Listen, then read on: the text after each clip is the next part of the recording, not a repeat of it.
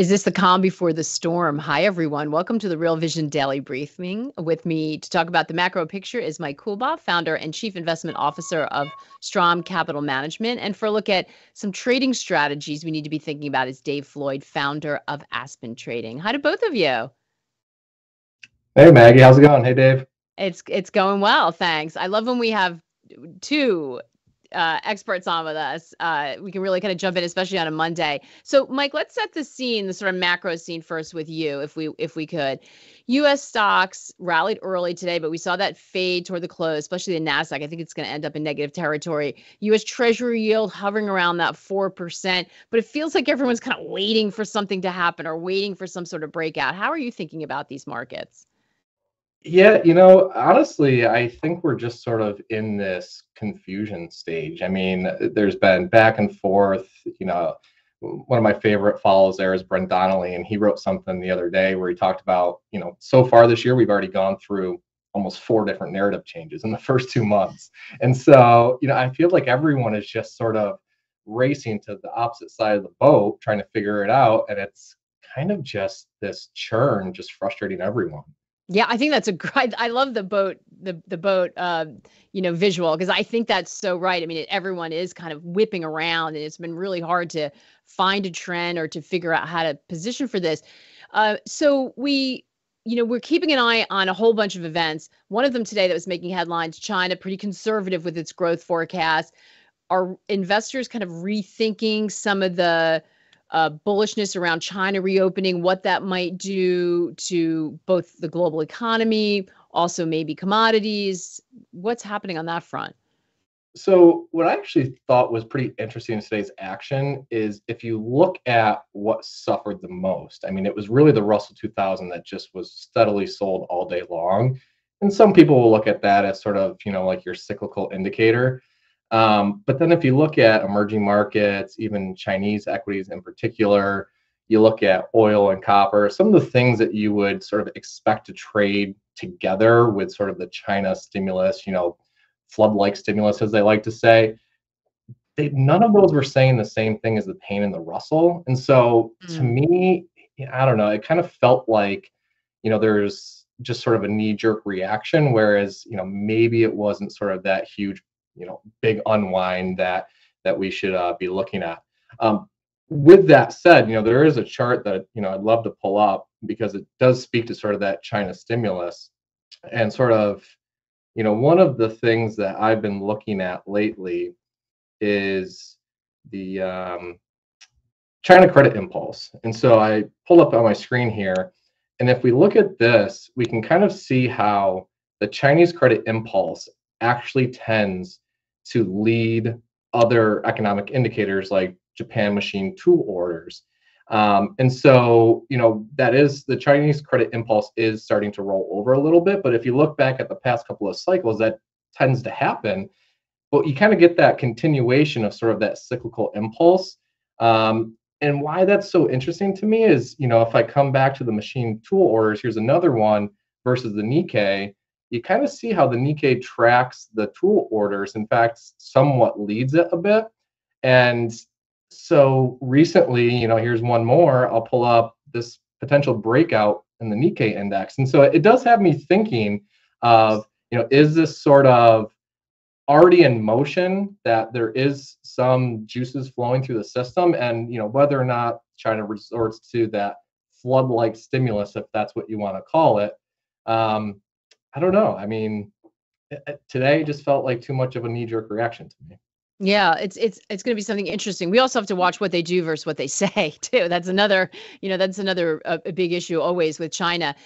You mentioned the Nikkei there. So we have a lot going on that we do have to be paying attention to this week. We've got Fed Chair Powell testifying. We have monthly jobs report out Friday. We know that, we've been getting whipped around on inflation data, but we have a question from Trillianex. Do you have a view on the BOJ meeting on Friday? Any changes in yield curve policy expected? So a lot of potential headline risk out there. Are you watching for the BOJ? How important will that be for you, Mike? So I am keeping an eye there, but I don't really have any expectations going into it. Personally, I mean, if you're looking for a situation to go long the yen, with that risk of them sort of lifting their curve target or whatever the adjustments they might make. I mean, you have a pretty attractive, at least to me, technical setup to potentially short USD JPY here. So I'll be watching it, but I don't have any sort of firm expectations heading into the meeting itself. So we're going to be watching currencies there. I know that certainly equity investors, I think, are really going to be focused on the Fed, given the history now that we have, and we're really looking for that confirmation in the February data. Do we see another, upside surprise in anything? I don't know if they're going to get, we've sort of seen the most severe reactions. Everyone's now expecting it, so maybe we won't see the same kind of react. But given that what's been playing out on the rate front, many have been bearish tech. It was interesting to see Apple and tech lead early, but then it kind of faded into the close. I'm bringing this up because Raoul, we're kicking off a big 2-week series. Raoul has the first installment of that out, and he makes a case that tech is going to be the place to continue to invest. Let's have a listen and we'll talk on the other side. Trend. The easiest way to show this to you is here's the chart, the log trend of the NASDAQ. Beautiful uptrend. Here we are, 2 standard deviations oversold. So usually when you hit something like this, you're looking to accumulate here because the next phase is the continuation of the trend. You can try and argue with me that, well, technology, it's overvalued and there's inflation forever and it's going to stay low and it's going to collapse. Maybe some of that, maybe none of that. Maybe the relentless force and speed of this means you don't have any choice in a low growth world but to invest in growth itself. And it doesn't almost matter how overvalued they are. And that overvalue relationship, I think people are misunderstanding too. But I have a very different thesis on this. So you can choose to avoid it and say it's expensive, it's going to trade sideways, it's going to trade down. We got another 10 years. This is 2001 all over again. Well, if you bought technology at the low in 2001, you did very well. At 2002, you did very well indeed. We've had the fall. Most of this stuff, the exponential stuff, is down 75, 80% to the low and is bouncing. Some of these things are up 100% this year alone. And that's just the start of where this is going. So we can have chop, we can have complications with interest rates, but really, cost of capital of 5%, 6%, 4% makes no difference to things growing at 100% a year. Something that goes from 0 users to 100 million users in a month doesn't give a shit about your cost of capital. It also doesn't care about your rate of inflation. It doesn't care about your opinions either. It just happens. And that is a staggering realization that you have to deal with. It's like, okay, this is all going on regardless of all of the macro doom and gloom, of all of the doom porn that's spread on Twitter all day. And they might be right, but technology is still going higher. Just get your entry point. I think the entry point is here. You can hear that full interview on our website. It's the kickoff to the new series we're doing. We're going to look at some of the biggest challenges facing us in the first week and then take a dive into some of the opportunities that exist in the second week. Scan the QR code and become a member for that. It's going to be juicy stuff, as you can tell from the title. It's interesting. Mike Hugo wrote tech ? I mean, Raoul's saying, listen, I mean, this, and if you know Raoul, there's been his long held theory, and he's long-term, going to say that right now, long-term, but saying we can have chop, we can have complications with rate, doesn't matter. This is what's happening. Certainly not a consensus call. I think it's fair to say. Yeah, it's certainly not one that you're hearing a lot of these days. But the one thing that I would like to suggest, and it's, I've been racking my brain a lot lately because everyone's saying, the equity resilience makes no sense. I mean, you look at the backup in rates, and equities have kind of just been grinding higher. And so I've been doing a lot of poking around, and one theory that I would like to throw out there, and it kind of does support Raul's case, even for tech, is that there are some market pricing indicators, at least to me, that suggest that the market might believe that the Fed is making a mistake of pausing too early.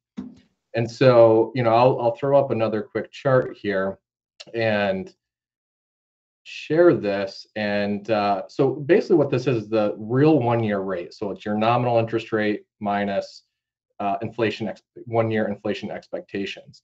And what we've seen is since really January is that continues to fall, right? Real rates falling, and that's generally supportive of equity valuations. Now, a lot of people will look at the 5-year and 10-year, and those have been kind of sideways for this year so far, but the 1-year has been declining. And so to me, what that really suggests is that the market is arguably in the belief that the Fed might be easy or stepping off the brakes too soon. And so, if you just think in terms of the relative attractiveness in an inflationary environment, equities are still a better choice than bonds, right? Because equities at least have some pricing power, their earnings and revenues can go up with inflation, whereas bonds are just fixed payments. And so, as far as supporting Raul's argument, short term possibly, but I don't have a long-term view. Mike says diplomatically. So is there anything that you like here? And I'm going to talk to Dave a little bit about this too, because what we've been hearing relentlessly is cash is not trash. Cash is the only place to be right now. So that's kind of a given. But is there anything else that looks attractive to you in this sort of murky, complicated market, Mike? Yeah, so I'm actually spending a lot of time on foreign equities. I mean, I mentioned Japan, and there's a lot of attractive charts out there to me. But even in Europe, I mean, there is an argument for sort of the luxury goods because of Chinese sort of trying to bolster consumption. But, to me, I mean, I look at data like the UK construction PMIs today were very strong. I mean, I think they came in at 54.6, if I recall correctly. Way above expectations. And that's a region that has been labeled as, the central bank was reluctantly hiking rates, into an economic slowdown. And so that's a huge surprise. And I look at a lot of these different, industrial machinery type names in, both Europe and even Japan. And I mean, they're just trading at significant discounts to their own historical multiples. And so, I think there are definitely opportunities to be had on the long side if you're going to look underneath the surface. It's interesting. We were thinking about, Rob really wanted to do this series, I think, because of all of the sort of concerns looming and doom. I'm just looking through when I asked you what you like, I'm looking through our chat and I'm seeing beef, water. I mean, there's a reason we're doing how to unfuck your future and focusing on the sort of scary scenarios in the first week, because it is that people feel like that. There's so much uncertainty about what's going to happen with these central banks and all the talk of sovereign risk, that it's understandable that people are trying to sort of navigate a way through this. But Yeah, interesting to hear you talk about some of the emerging and international opportunities, Mike, because it used to be Tina, right? Everyone just flooding into U.S. equities, but a lot of talk that it's a different environment now. Yeah, and I mean, I think the question that I would pose, and I'd love to hear responses, is, we keep hearing this argument that the economy just does not work at 4%, 5% rates. And sort of my question is, what's the empirical evidence behind that? Do we know that it can't work at 5% rates? I mean, if growth is strong enough, that's a possibility. I mean, there's certainly a shock aspect when you have such an abrupt backup in rates. I mean, we know that. But, I think once you sort of get past that shock effect, then is there a sort of normalization period where people are just like, you know what, okay, I mean, a couple weeks ago, I was at 7% mortgage rates. If I could get, 6% now, maybe I'll take the plunge. And so, I think it was Jimmy Jude, who's a popular Twitter account out there. He posted, and I had to laugh because I think I tend to agree with him, is the most popular comment out there now is cash is no longer trash. And the most obvious decision is to pile into short-term rates where you can get an attractive yield. And so in the twisted mind of the market, which it loves to do, the thing that could really punish people most is just kind of keep going up while everyone's like, no, I'm going to, sit in my cash. And so I don't know. I mean, to me, I keep an eye on the trends in the data.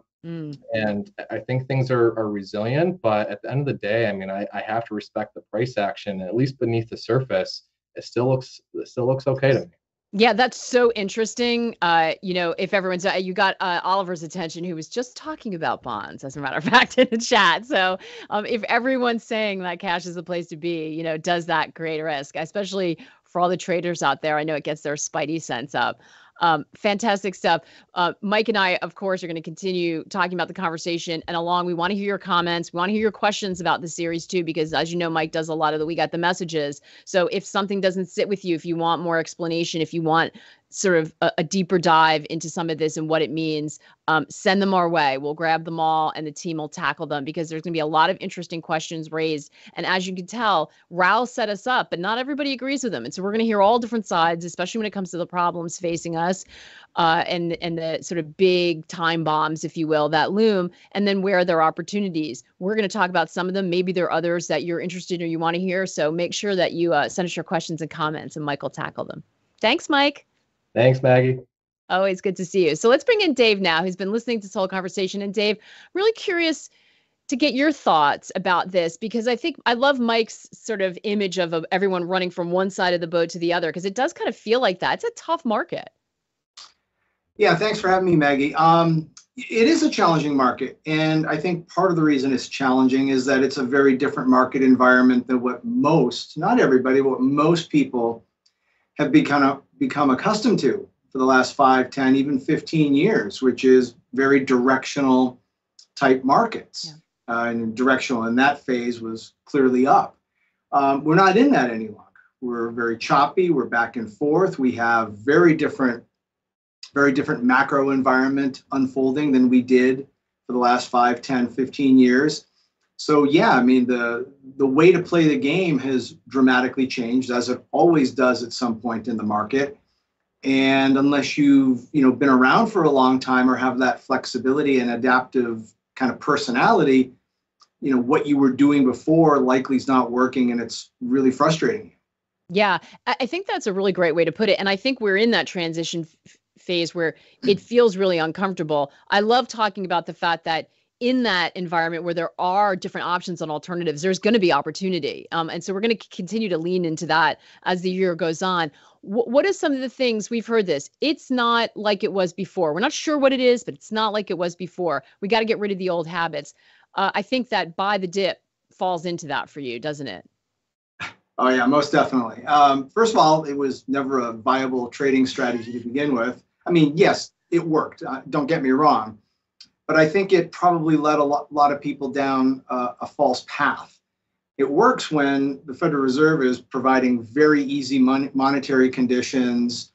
It works. But buying the dip basically is, you're adding to your risk on every dip. And at some point when you're adding to your risk, prices keep going lower. And that's what we're seeing now. Whereas before, you always got rewarded for that. And again, buy the dip, of course, works on occasion. I mean, I buy pullbacks a lot, but again, you have to understand the context within which you're doing it.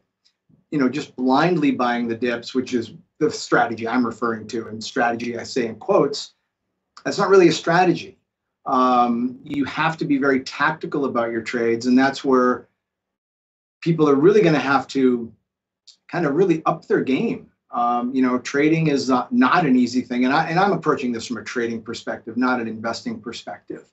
Markets are always changing. You have to be aware of what they're doing. And my belief is that price action should dictate what you're doing and kind of leave the macros aside, because the macro argument doesn't usually factor in when you're a trader, because your time frames are much shorter.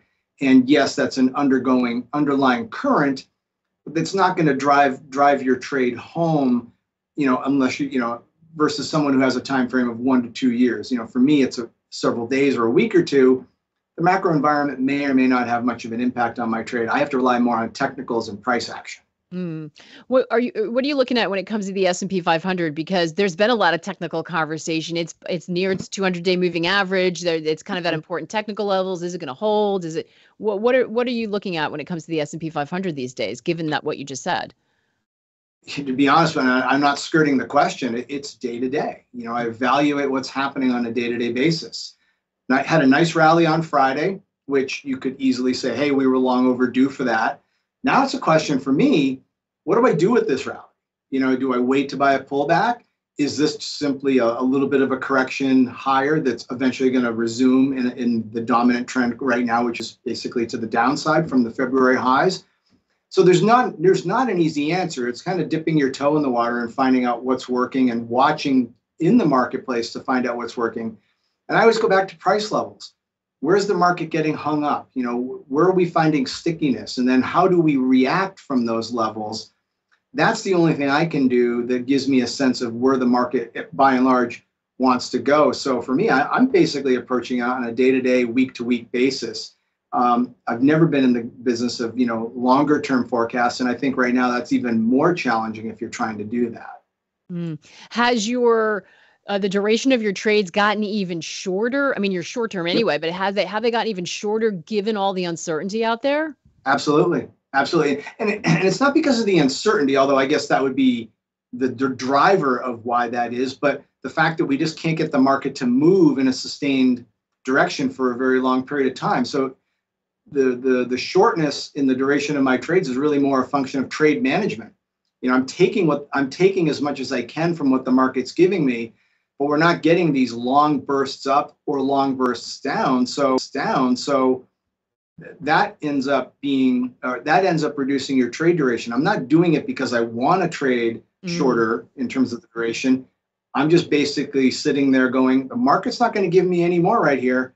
I'm out. On to the next trade. It's interesting. I mean, how do you adjust? Is it possible, or how do you find the sort of indicators that you look at and the kinds of triggers you want to tell you, I want to get in, I want to get out, if we're grinding sideways?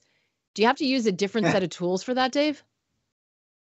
Well, in a sideways market, it's really tough. I mean, for most people, myself included, a sideways market's really challenging.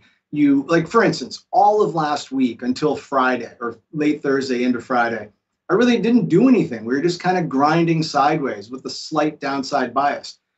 I'll be honest, there's nothing to do in there. And if anybody's telling you they were making hay in there, I don't know, probably not. Probably a little bit of a tall tale. So in those markets, you can't really do anything. So it's a waiting game. And again, that's where a lot of traders get hung up too. They can't be patient enough. Just because the market's open doesn't mean there's an opportunity. You've got to pick your spots, and you've got to have faith in what you've done historically in terms of your approach and your system, so to speak, to approaching the market. So sometimes you have to wait for the market to kind of break in a particular direction. You're going to miss those breaks, unfortunately, but none of us are clairvoyant enough to know when a bottom is in or a top is in. But then the important thing to do after is evaluate it. Are those gains being held? And I'm referring to, let's say, Friday's big move up. Well, by and large, we held on to those gains. We topped out at around 40.70. Today, we're at 40.54. So I would say, by and large, we did not give anything back that we saw on Friday. So that's very encouraging.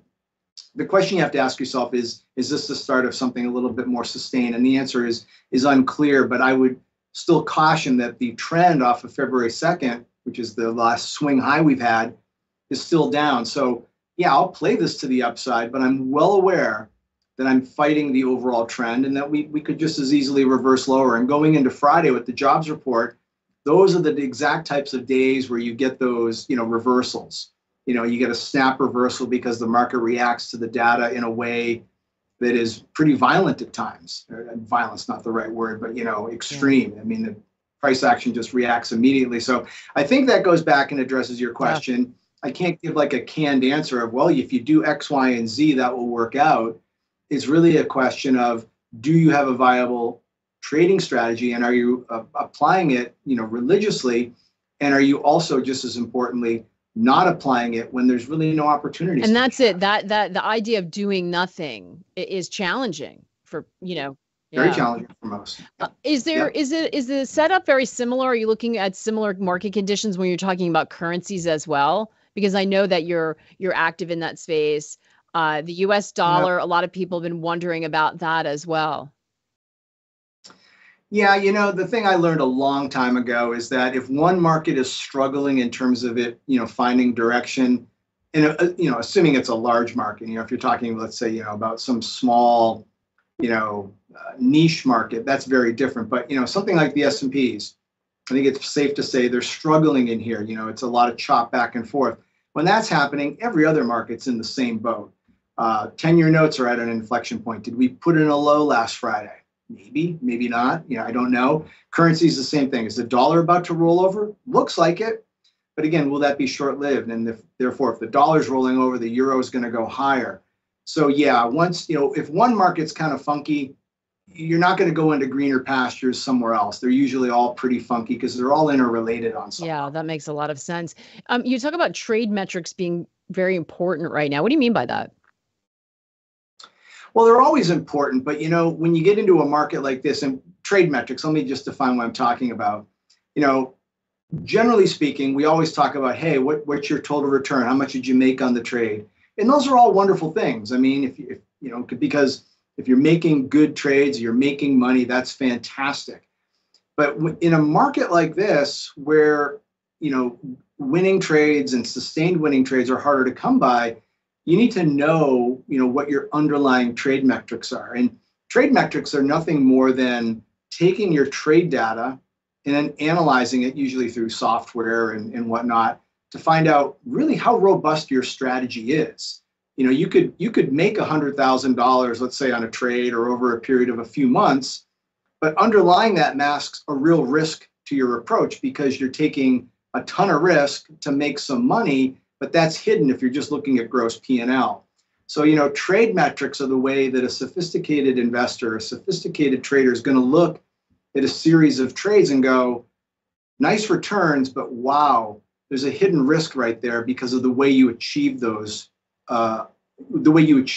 gains. So, obvious red flags, high Sharpe ratios. That usually indicates that, to get a high Sharpe ratio, you're usually piling into very crowded trades, and eventually those trades get too crowded and they go the other way, and then you incrementally make money on the way up like a roller coaster, and then you lose a big chunk of money real quick. So kind of knowing what your underlying trade metrics are is really important. And I'll give you a couple others. And this is a whole, topic in and of itself, but it's so important. You should be looking at your metrics from the standpoint of, am I making money when the market's having an up day? And am I making money when the market's having a down day? And this is more from a trader's perspective. Investors don't have that ability to do that because they're investors. They're willing to sit through that.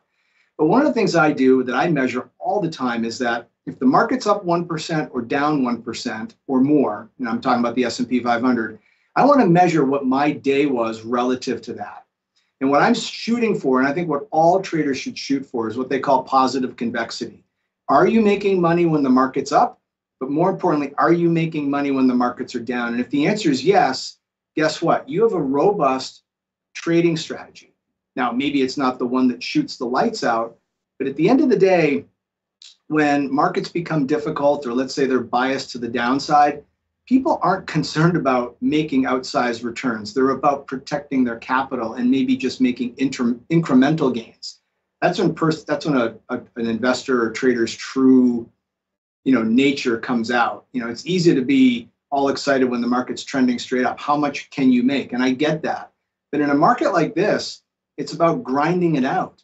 And you're not going to know if your approach is really valid or, able to hold up to the scrutiny that the market's giving you right now. So I know that's a very long-winded answer. It's really important. This is really important stuff in my mind. I think it is really important stuff. And maybe now more than ever, now that we're away from that period, that was really distorted because of QE. For anyone who is looking to sort of, if you're not a trader already and just looking to increase your ability, awareness, and improve build some trading strategies, we've got a whole section from Dave on the Academy on the website, which is so worth your time looking at. And we're going to be doing a festival of learning at the end of the month. That covers a lot of stuff, but part of it is also, how do you actually execute? How do you, develop trading strategies? How do you know what to look for? All the kinds of things that Dave's talking about, which are really going to be important. We hear from so many people, dispersion. This is a different environment. You're really going to need a sort of different toolbox, I think, for this, Dave. Now, how when you look back for as long as you've been doing this, I think there's a sense that this is a really temporary situation, this sideways, moment we're in, and we're going to get some clarity. But that's not necessarily the case, is it? Maybe not. I mean, again, this gets a little bit beyond what I look at on a day-to-day basis, but I hear your question loud and clear.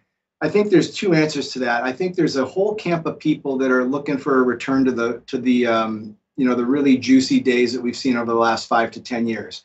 In my personal opinion, I think that's gone for a period of time because interest rates are probably going to be stickier to the upside than most people expect. Even if they do start coming down, like Mike was talking earlier, there's been a nasty shock to the upside in terms of interest rates, and the market's going to trade differently based on that. Now you have choices. Am I better off in cash? Am I better off in, earning over 4%, on 10-year notes versus putting it into equities? Those weren't those weren't options available to investors and traders, just 2 years ago. There was only one option, and everybody piled into stocks. So that's one way to look at it. But will this period of consolidation be brief? Yeah, probably. The big question, though, is, are we going to break higher or lower? And the answer is, I don't know. If I'm using just the February 2nd high as my most recent kind of anchor point, I would expect prices to move lower because we've trended lower. Now we're consolidating, and I would expect us to break lower. But again, that's just my guess. I'll know more on a day-to-day basis as I look at how the market's reacting to certain news events, to certain price levels. The market leaves you plenty of clues. You just have to be patient enough to look for them.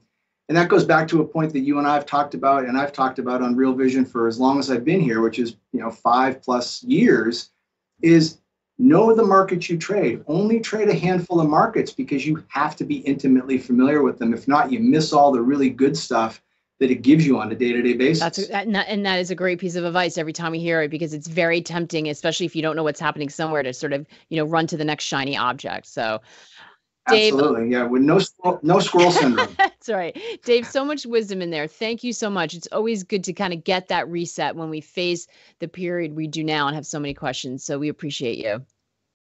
My pleasure, Maggie. Have a great day. And thanks to all of you. The Daily Briefing is back tomorrow with Greg Weldon. And as I mentioned earlier, Raoul kicks off the new 2-part series. Here's a little preview of what you can expect.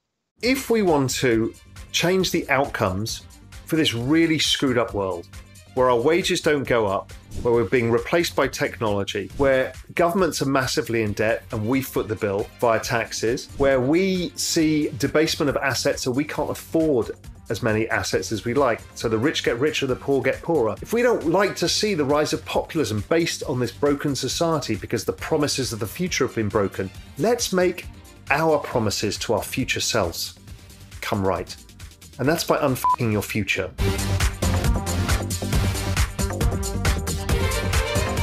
Some of this is going to really fuck your future in 20 or 30 years' time, but we've got time to figure that out because it's unstoppable.